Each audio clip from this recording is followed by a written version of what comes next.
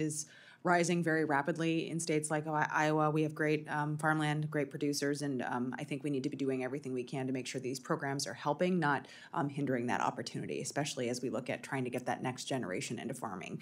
And then one real quick question to wrap up today. I think we agree broadband connectivity is obviously a huge part of what you do, and in terms of opportunities for our rural communities, it can be the true equalizer for them.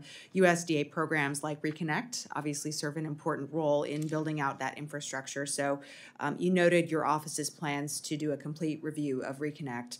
And I would just ask, what can Congress do and USDA do to ensure that that funding for broadband deployment is reaching the communities that need it the most? What's your advice there, or general thoughts? I think what I would suggest is that our report should be coming out in the next month or two. And if there are recommendations and findings there, that we share that with you and the committee, and then take the dialogue from there as we plan future work. Okay. Great. Thank you. I appreciate it. I yield back, Mr. Chair. Thank you very much.